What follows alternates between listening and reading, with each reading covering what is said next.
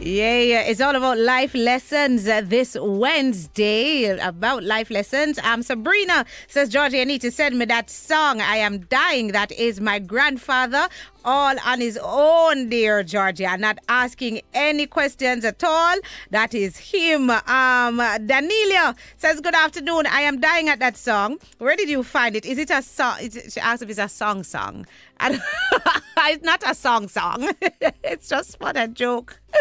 Just for that joke. Yeah, now it's time to put it aside. So we are moving forward on our life lessons today.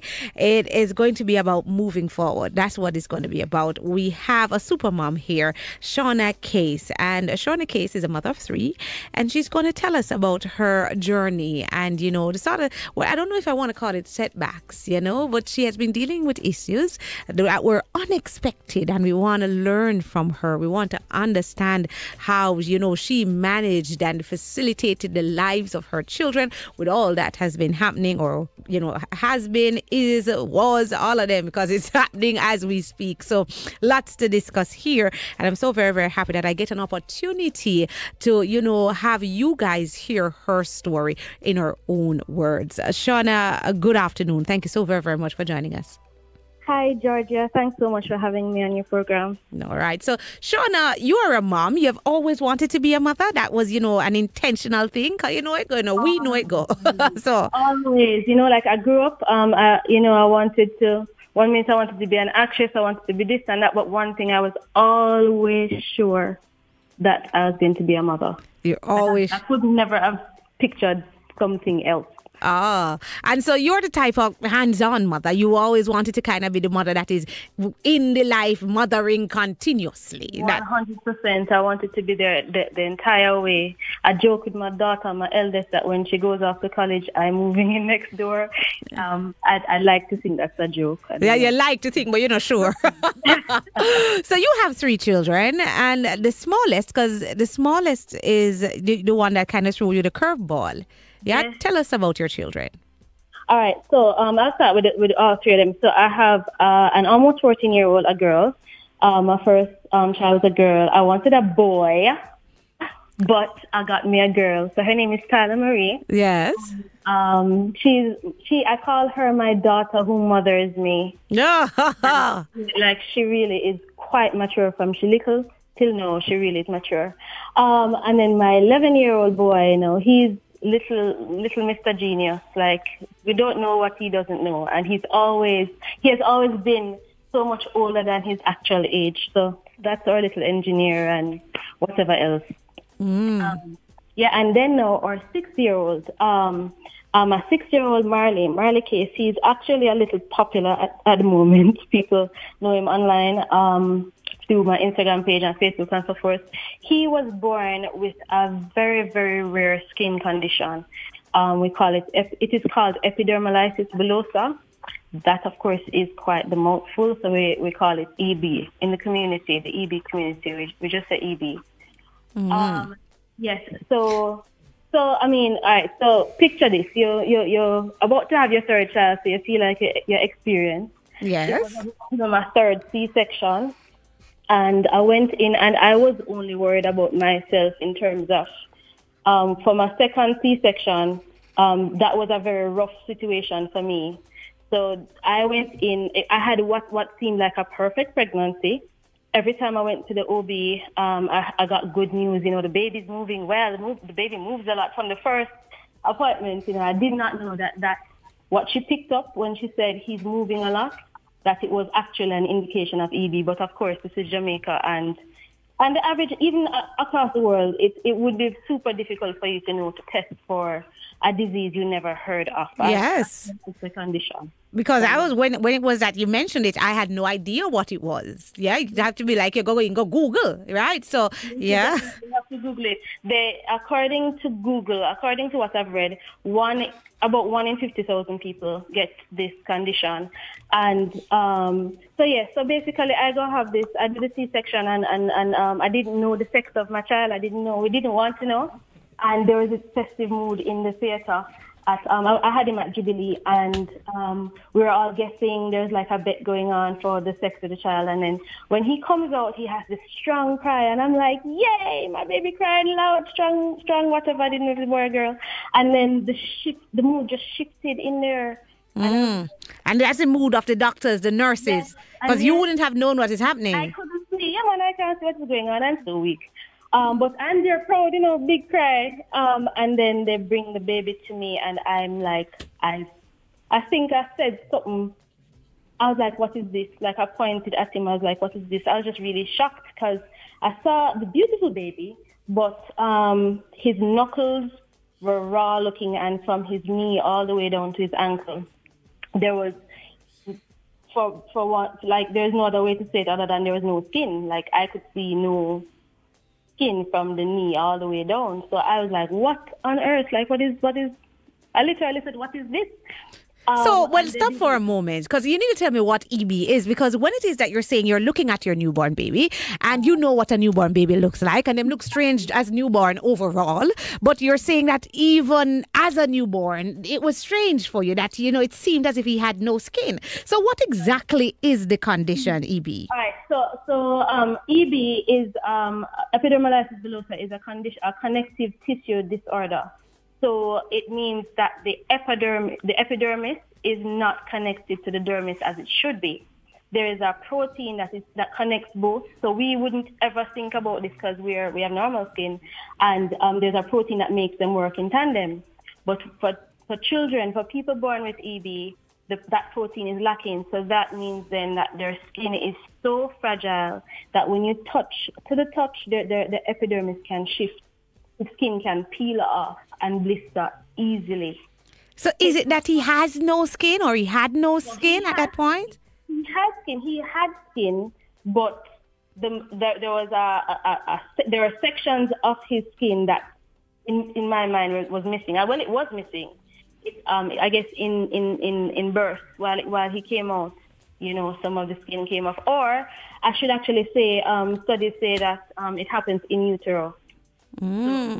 Wow. So it's like he was shedding his skin, and because of that, what you're seeing was what we'd call raw flesh, that sort of thing. It was like raw flesh, and shedding seemed more voluntary. Shedding wouldn't be as painful as what I think he goes through. It has to, friction causes it to come off. So once you touch him, or you get, you might touch a wall or somewhere else, it causes it. So I fall for him, all babies at some point, all kids have to fall. And so a fall for him would be more devastating than it would be for somebody else.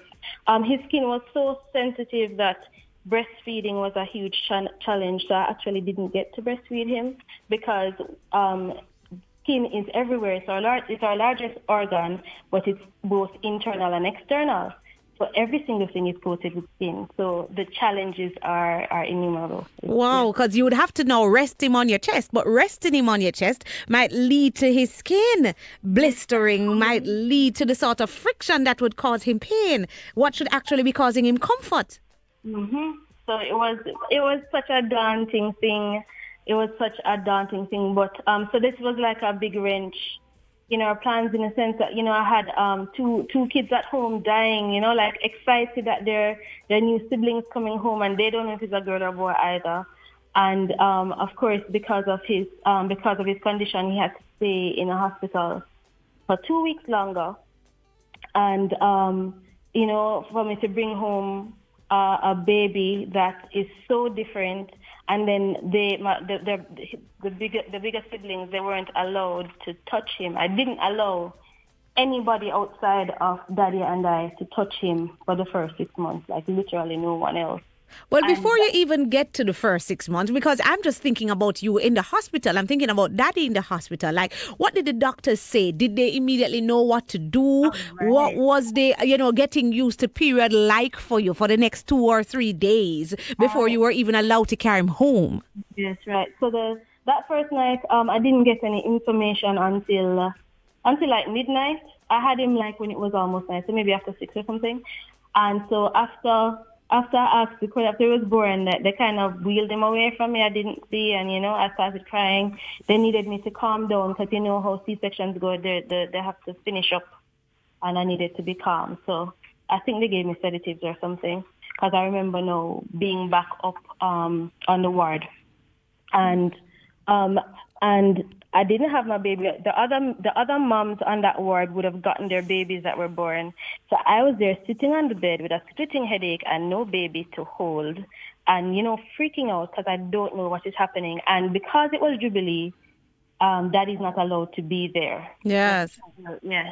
I feel like God actually told me to go to Jubilee because I was supposed to go to UE, and I'm thankful that I didn't have the baby at UE because they ended up choosing to put him in a what's the thing, an incubator. Yes.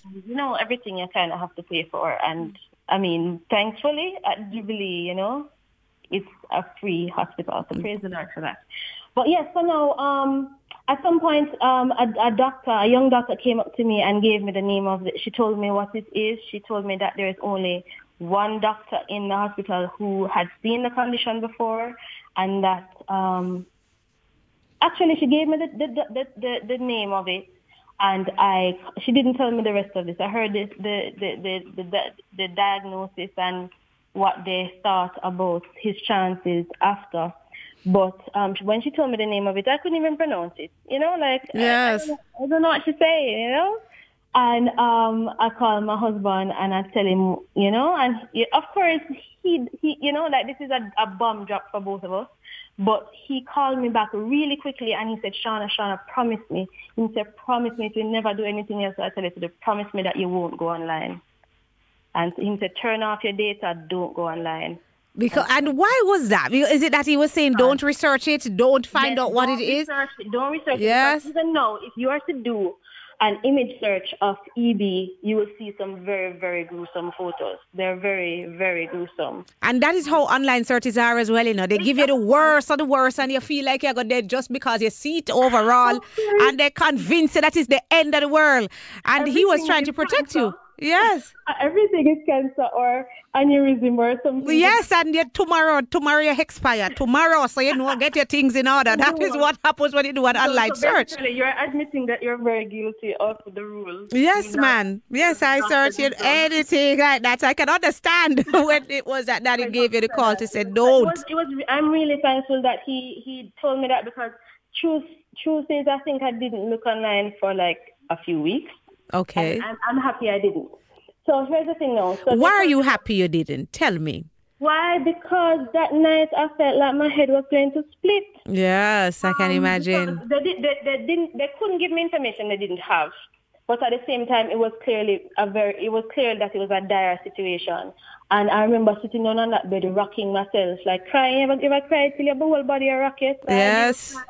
And my head feel like it will burst. And I heard God. At the time, I was not baptized. I was not a Christian. I wasn't baptized yet. But at that time, I sit down on the bed and I hear God say, plain as day here, be still and know. And that hold me. And I just kept repeating that. Be still and know. Be still and know that I am God. That I am God. Yeah. So, wow. They're telling me I have to run to a break. I am speaking to Shauna Case right here today. Supermom Shauna Case. She's talking to us about her journey with her children, her final child in particular, who, has just been diagnosed, she's saying, with a very rare skin condition, a skin condition that the doctors themselves weren't, very aware of, that nurses weren't sure what to do, that persons were saying to her, having just had a C-section, that they're not sure of what the chances are, that even her own husband had to call and said, don't research it, because if you ever research it, the things that you're going to see. And still she has to deal with this all. She has other children at home. When we get back, she's going to tell us how she moved forward. It's a life lesson right here on a Wednesday on The Edge 105. I tell you, 105.1 and 105.3 FM. My show is called Unfiltered. We give it to you as we get it. And today, it's a life lesson.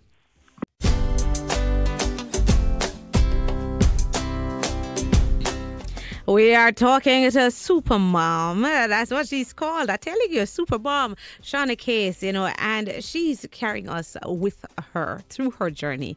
She's talking about her third child. She has 3 children. And when we took the break, she was, she had just delivered her child. She was sitting on her bed, crying to the extent that she could not be still, shaking back and forth. And then she said she heard the voice as clear as day. Be still and know. And she needed that voice because she had just received devastating news about her third born child. Now we're going to hear what happened next. He's in the hospital. He has EB. Not even the doctors are sure what it is. They're not sure if he's going to live. She's not sure if he's going to live. Her husband was so horrified by what he saw online. He called, he begged her, don't research it. She's dealing with all that and still she had to move forward. How did she do it? We're going to find out right now. Shauna, welcome back to our show. So Shauna, the hospital, you're in the hospital. How long did the babe stay in the hospital? The baby was in the hospital for 2 weeks. I was in there for, I think I was there for 5 days, 3 or 5 days. I don't remember that. No, I just know that when I had to leave, it was beyond heartbreaking and I couldn't manage it. But I want to backtrack a little bit to the same night when he was born, right? 2 things. After God settled me a little, with saying, be still and know, I was about to say, why me? I was about to say, why me? I ended up saying, why not me? I didn't consciously say, why not me? So it may know, say, the Holy Spirit did a work in me before me even did understand these things. So I was like, why not me? And there's this fierceness that came into me. This I didn't even know I had that level of faith. But this defiance that I don't care what anybody else coming to me to say, my child going to live, my child's going to be fine. Whatever this EB business is, we're going to figure it out and conquer it. So I said, why not me? I would not want anybody else to go through this, to be very honest. And I'm very sad that other children have it. Wow. And so now you're steeled, right now. They talk about that, they talk about a mother. And when it is that her mother's child is in danger, how internally she steels herself. And, fiercely now she is ready to protect her child. They say, the only mothers can explain it, they say. Yeah. that when it is time to fight or, for fight or flight, that mothers, once it is your child is in danger, you're always ready to fight. And so right there in the midst of the storm, you were ready to fight for your child. I went from bawling hysterically and having no control over anything to just having this quiet defiance. And another thing too, right? My husband, when the doctor had come up and told me the name of the condition, she also said that there would be an ointment that the child needs, that Marley needs, that is not at the hospital and that we need to get it. So, of course, when I call my husband back now, I'm like, listen, they say that they need bacitracin and give them the name of it and I tell him they need it. And I'm like, go now, they don't have it. And, as far as I'm concerned, he needs it now to live. Yes. So I think my husband took like 35 minutes to get to the hospital with it. And when he came with it, I think he brought like 2 or 3 tubes of it in the brown bag. And then I summoned for the doctor. And they're like, what? The doctor gone home, like, why you kill up yourself to get this? And I'm like, what do you mean by why I kill up myself to get this? Because how else you going to live? Yes. Really rich. We need to reach the moon tonight. We're going to reach the moon tonight. This is our baby. Yeah. So together. So it is not just you now. Not just me, right? It's as parents who decide. Yes. So we're fighting this come what may. Yes, and I mean, God is so intentional because he really knows what he's doing when he pairs 2 people who are to be together. Because I'm this bubbly, soft, chatty, fun-going kind of a girl, and he is completely the opposite. He is, I've always said he's my rock. He's not the skin teeth kind of person, nope. Yeah. Very intense and very focused. So focused, always has a plan. I don't have no plan. I just get up and say, God with the wind. Yes, I just leave. Right. So, months later, I had asked him, like, after I called him, like, seriously, how did that go? And he said, honestly, Shauna, Because honestly, I did have 15 minutes on my doubt, about 15 minutes on my doubt. And then I just sprung into action, and I'm like, what do you mean? And then everything became clear because you see, the baby is born this day, and is a C-section, so I can't really move around. So for 2 days, I didn't see the baby. He got to see the baby several times. But on the second day, when after the 2 days passed, and I got to finally go down to the NICU. He gave me this thick document, like 40-odd pages, 2 of them, one for him and one he said needed to stay there. And he said, Shauna, please talk to these doctors. And I don't know if they're going to feel a way that I go bring in my research, but I really need them to read this. So I said, okay, fine. And we talked to the doctor, and we said it to her, to the head doctor at the time, and she took it and she said thanks. And the next day... But hold on, man. You can't skim over that. You're saying that Daddy, once it is that he got in 2 days later, he went home, he did this sort of research that he could have prepared his full document, that he could go to the doctors and the nurses who, before they didn't have the knowledge so that they could do what they need to do. That he could now go to them and say, hey, this is what I have, a 45-page document bound ready. Like, listen, this is my... Hey. Right. So he had it printed, and he contacted whoever abroad to hear like what, because there's an organization abroad that really helps, and it's been a lifeline for us. So he got all of that done. He was not wasting time. Hey, no man, you have to stop and give him name and big him up right. Me not like how you glass over. The big man sort out that by the time you get up 2 days later, the man ready. Omari case, when people say super mom, I'm like, it's because I have my super dad. Yes. Champion daddy. Everybody know that.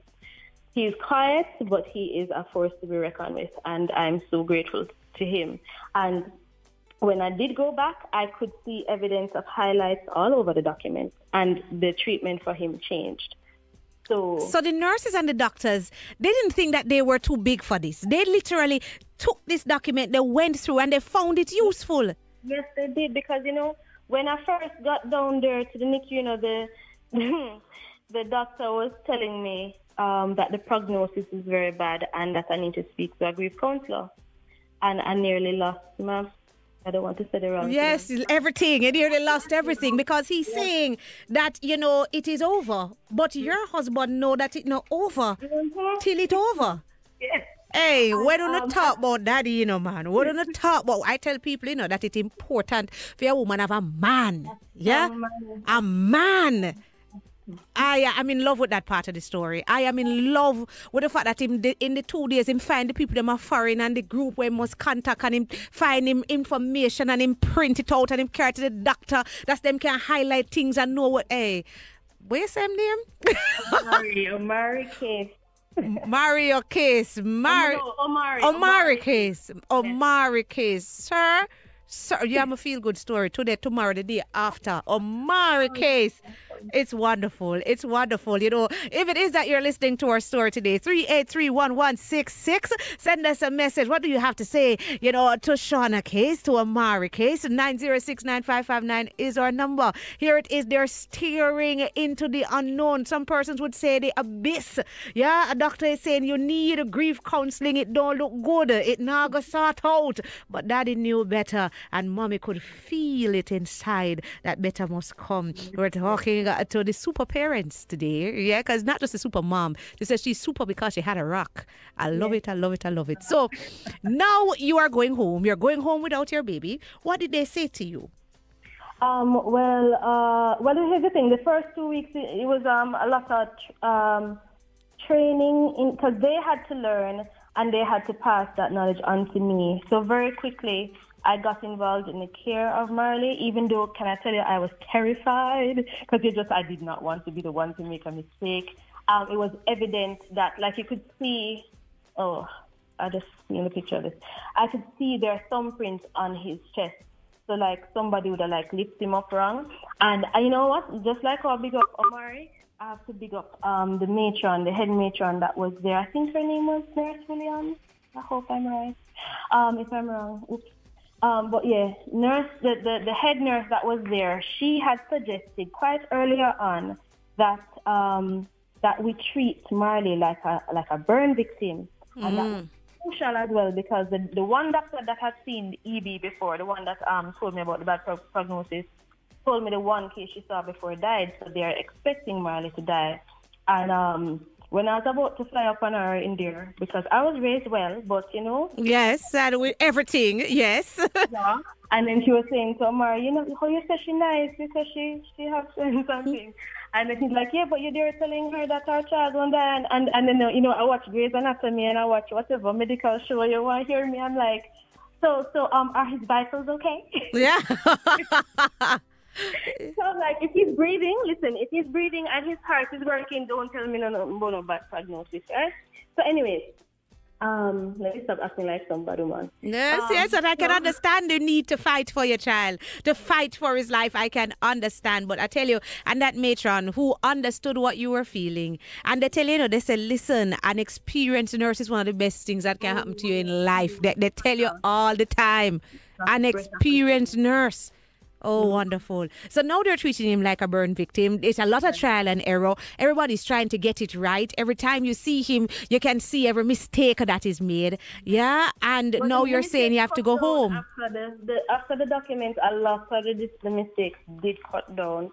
They turned the incubator off. They kept him in the incubator, but they turned it off because he didn't need any like life support type thing. And they started teaching me how to bathe him. And I was terrified because the nurse was saying to me that, you know, Mommy, you're going to have to be super detailed and super careful, and you have to clean down the place every day with bleach. The woman goes as far as to tell me that I'm going to have to clean my walls with bleach, you know. And I'm like, God, really, me? Yes, yes, you would never normally clean anything. No, you have to be cleaning your walls with bleach. Yes, and I'm like, I was terrified. I'm like, okay, well, Lord, if this is my cross to bear, me I go bear it. But one of the things that they told me during before I left and while I was there is that we have to handle him with gloves. As a matter of fact, that's one of the things that was recommended in the document that Omari had printed. However, we both decided we're vehement that we're not going to use gloves to handle our baby. Why was that? Talk to me. I mean, right. So that's what I want to talk to all mothers with, right? Babies. Actually, not babies. Anyone who is in the hospital, and I mean, obviously the nurses have to follow protocol, but when you have your own child, whatever the ailment, the child needs as much care and love and warmth as possible. So I just thought about it, like touching my child with gloves. I can't give him the love that I want to give him through a glove. I rather wash my hands 1,000,000 times per day. And ensure that he has the healing touch of a mother. Exactly. I want to touch, I want to feel my warmth, I want to communicate my love through my fingertips. And it's funny because some weeks after, I'm going to jump forward a little bit, I remember reading, when I got comfortable to look at stuff online and saw that there is actually a Facebook community of people with ED. There was a father who had said, he had said that he just got to feel his 11-year-old daughter's skin on him for the first time in 11 years. And this is because she died. Oh, no. And I was like, what? Oh, no. Not to touch my kidney. Yeah, no. Oh, Lord, that's so sad. Yes, that was heavy. That was a heavy day. And we're like, that's not going to be our story. So there's that, right? So when you have a child that is ill, you have to, as much as you can touch them, even if it's not to do something just to touch them. There are times when I just gently rub my hand on his back or touch his forehead or caress his face, because I have to communicate love as much as I can do that. So as much as you can do that, mommies, anybody who needs to hear this, do that. As much as you can communicate love. As much as you can. Now, you're looking back now, Shauna, and what happened and, the days. But 6 years have passed. Yes. 6 years have passed. What have those 6 years been like? What was the first year like in comparison to now when it is, I guess you're a veteran in the business? I guess so. Yes. All right. So the first year, of course, came with its challenges, but, triumphs as well, because as much as he is this very delicate child, he is a baby. He's a regular baby with the same needs as everybody else. So after getting over my disappointment in not being able to breastfeed him, I realized that I'd have to, I committed to bottle feeding him. And the thing too with bottle feeding him, because even to this day, he's 6 years old and I do still feed him from a nipple bottle. How that works is he cannot suck. His tongue would be too sensitive to actually, the sucking motion is really delayed with him. And I don't want to say it's impossible because I don't believe in that type of talking, but it's very difficult for him. So what I had to do was cut a bigger hole in the nipple bottle and drip feed him. So that first year, it was a lot of uncomfortable bottle feeding because you have to hold him a certain way. He has to be propped up on pillows, and we got I think the head nurse had suggested what she calls egg crate to us. It's a soft spongy thing. I actually don't know what the real practical use of it is, but my hubby went and bought like some special sponges, and so he would for the first year be propped up on a sponge because as soft as our bed is, we needed something softer. Wow. Right, so we had to prop him up and we had to drip feed him, and the drip feeding thing going for to be very honest, Marley started comfortably eating solid foods this year. At age 6? At age 6. So all this while, he's been being fed smoothies. So I've had to, I tell you, I give him as like sweet potato. I put as many different ingredients as I can. I make up all sorts of smoothies because I want to make sure he gets as much nutrients as possible. So you have become a whole new mother. Things that we would never think about. How to make sweet potato smoothie and all of those things. Those things you have, really kind of attacked with fervor. You are like, all right, I'm going to ensure that my son has the best life possible. Right, because you see, I noticed that the other kids in the first world countries with EB, what's popular is a majority of them they are encouraged to use what we call a G-tube. So they attach this apparatus to their belly buttons and they're fed through it. And I refuse that. I literally refuse to feed my child through a tube. I understand why they do it, but if my hand goes to break off, then so be it. I will feed him liquid for as long as possible. But of course, I pray to God, let God do make the pitney eat. Yeah, and at prayers, I tell you, talk about the milestones. By the way, if it is that you're just joining us, where have you been? We're talking to this phenomenal woman. We're actually moving forward with her. It's a life lesson on a Wednesday, and this Wednesday we are doing a moving forward. Yeah, we're moving from that point of uncertainty, that point of sorrow, really, of shock when it is that you hear one of the worst things that a mother could hear, that they're saying, hey, your son more than likely won't make it, that they're saying this condition, not even we understand it. Yeah, one person ever see it, where persons are saying to you, I don't know what to do. And we're moving away from that. We're moving forward into, I am going to take care of my child. I am going to make these decisions. We are going to do our research. I am going to love him through my touch. She says he should feel the love through my fingertips. All of those things she moved through. And now 6 years later, she is living her life as a mother. Not a mother of one, but a mother of 3. And so that leads me to my second question, or another big question for me. How has that impacted the lives of the other children and your relationship? I mean, how do they interact? Do they get that opportunity? Yes, they do now. So I had mentioned it a little bit before. So yes, they were so excited that, a new sibling was coming. And one of my worst memories in life is going back home the day that I went back home without a baby in my hand. I stood underneath the mango tree. I have a nice East Indian mango tree where I used to live. And it took a lot to get me to move from the mango tree inside, because my husband had told them that something is different. I don't know what his wording was, but he didn't want to scare them. So they didn't have a full story of what was going on with the baby. And generally explaining emotional type things is my mantle. I do. Yes, so that's your terms of the gender roles and things in the house that are your thing.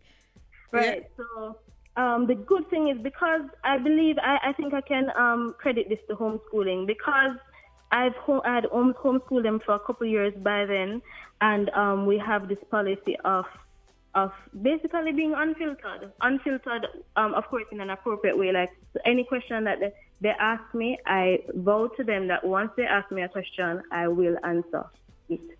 So I went in there and I spoke to them and I gave it to them. I told them what the situation was, but of course, affirming that he is going to be okay and, that we're going to pray him up and everything. So how it impacts them now, though, is they just have a sensitivity and a level of maturity that I think is unnatural. And sometimes I have to remind myself, oh my gosh, these kids, the 14-year-old wants to do a 14-year-old thing. And, my now 11-year-old, I think when he was like 6 or 7, he seemed like a 10-year-old the whole time. So he was super mature, but, of course, I made it clear that they can come and talk to me, tell me when they're sad, tell me when they have questions. And I made sure that they would get their time outside of the house, like go out to auntie, go out to do the extracurriculars. As much as for the first 6 months, they weren't allowed to touch him, and that was tough for them. I made them involved still. I made them go fetch stuff. I made them sing to him. I made them involved until, it was safe enough for me to. Because I'm sure it was safe much earlier, but But yes, but you're a mother and you're trying to protect and you're making sure. Somebody says, Georgia, what's her name? Her name is I'm reading from Rochelle. Her name is Shauna Case. Rochelle is asking what's her name. She says, Georgia, she is so light with all that she is facing. She sounds so light on the radio. I don't know how that is possible. Light is the word. That's a new word. But it is so appropriate. Light. You sound light on the radio, not, burdened down. Yeah, because you are happy with your family and the life that you're living and you're doing. You said that God is intentional. So what God intended. Boy, Michaela says, such an inspiration. Praying for the Case family. Praying that the Case family continues to be an inspiration, not just to those of us who know them, but to all Jamaicans, to the EB family, the EB community, and to parents everywhere. Let me go one more. Sissy says, Georgia, sometimes you hear parents say them can't bother. You hear parents say they can't manage. They need to listen to this young lady. She is wonderful. And the man that she has, and his name Omari. I begin him up and I want to remember everybody going to put some respect on his name.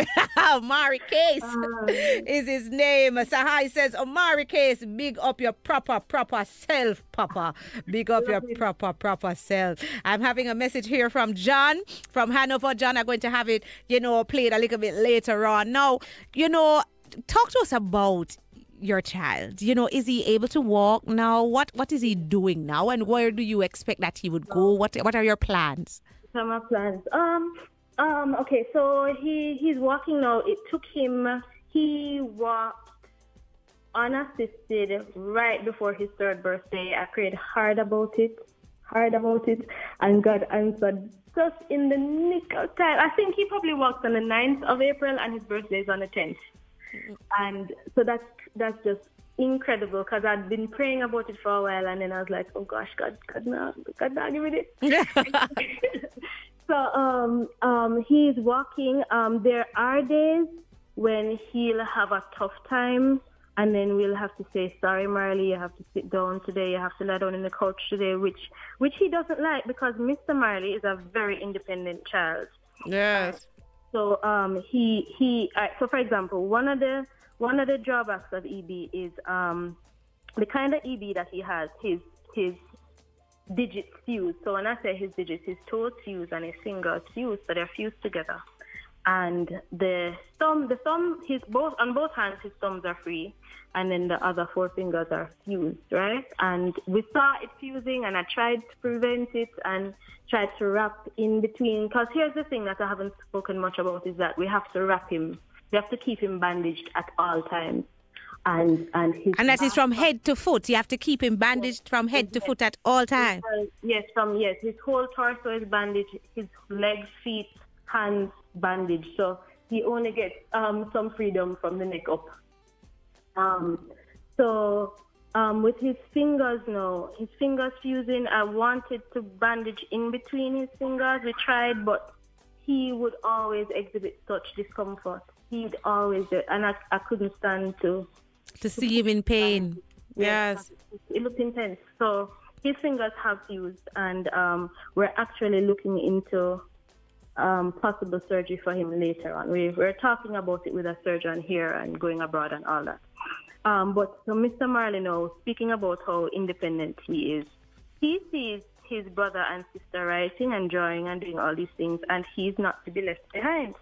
So being a homeschooler, what I've noticed is that of all the different topics to teach, I do not find handwriting to be fun at all. I think my patience kind of stops there. Yes. When it came to teaching Marley writing, I had no intentions of teaching Marley to write. I honestly was going to just teach him how to type and call it a day. But homeboy wants to learn to write, and homeboy can write his name, and homeboy loves to write and draw and paint, and he makes it work with those curved fingers. Oh, Lordy. You know, he finds his own way to do his own thing. He is his father's child, defiant and a rock. And then he is like, you see, you guys said, somebody said, I'm light. You would not say that not that you wouldn't say that, but Marley's light is so illuminating. Yeah. You're saying this that. Child is always smiling. Oh, wonderful. Mm-hmm. You said this child is always smiling, bandaged from head to foot, fingers fused together, not able to be up and down and around, and still the smile, you know, is always there. The lights up the home, lights up your life. You say Marley's always smiling. But I kid you not, I have friends who will be having like a tough day at work, in their corporate job, whatever the case is, and they'll call me and say they just want to talk to Marley. They just want to talk to Marley. Talk to Marley for 5 minutes and they're good. Because when you're around somebody like Marley, it kind of teaches you not to complain. And, you know, to shift your perspective to one of gratitude, because he'll go from some intense pain and bawling to this grinning and this happiness, and like he'll say, Mommy, I'm okay, you know, I'm okay, I'm fine. Like, and I'm like, you just went through that though. And he'll comfort me. And he'll comfort you. He'll comfort me. Why, oh boy. You know, they're telling me that I have to wrap up, and I don't want to, but I have to. I'm looking at the time. I can't believe we've been talking so long. But what are the big lessons that you have learned going through this journey? Lots more to go through. You know, he has not yet become a teenager, that sort of thing. Going through. Talk to me. What are the big lessons? Big lessons from a parenting perspective is be your child's biggest influence. Like go in the driver's seat. So even if you send them to school, whatever the case is, be your child's biggest influence. Because guess what? It's 2020 and they will be influenced. So you better make sure that you are a strong force there. Now, when I was growing up, I used to hear, oh, don't brainwash your kids, blah, blah, blah, these things. I don't know that we have the luxury of not taking a firmer stance as a parent. So in whatever the situation is, just be your child's biggest influence, because everything is out to get them. Not in a doom and gloom kind of way, but just be there so that they're not afraid to come to you about anything. You should be their first point of contact. And you guys, you know, whatever the questions are that they have, go research it with them. That's one thing. What else I can say? Just, you know, like I was saying before about love, take every opportunity you can to show them love. Because you know what, like my 11-year-old Caleb, Caleb is still a lot like Marley in terms of lovey-dovey, Mr. Loverman, love come and hug up and kiss and something. But I already see where there's a hesitation to trip mommy and them thing there. Because him think him a ton big man. Yeah. So time really does fly. So hug them up and kiss them and read to them and just do as much as you can do with them. And the thing is, you know, like don't look at another person's life and because you know things on online and social media is curated, you only see the highlights. Yes, and you compare, right? Yes. Don't do that, because if your reality is that you live in a board house or whatever it is, whatever you are doing, rope your child in with you. we farm now with right. So one other thing I should joke in is you had asked about milestones since Marley was born. We used to live in Kingston. Yes. That's where we make money. That's where hubby makes most of his money and all those things. But we had to choose to move to Mandeville because Mandeville is a cooler parish, and the heat in Kingston was really devastating his skin. Okay. Yes. Right. And so your life changed overall. Oh, yes, a whole lot. Because I used to produce documentaries and commercials. You know, I was in the film industry a little, and I love that and I miss that. But you have to put on your big girl panties and do what life needs you to do.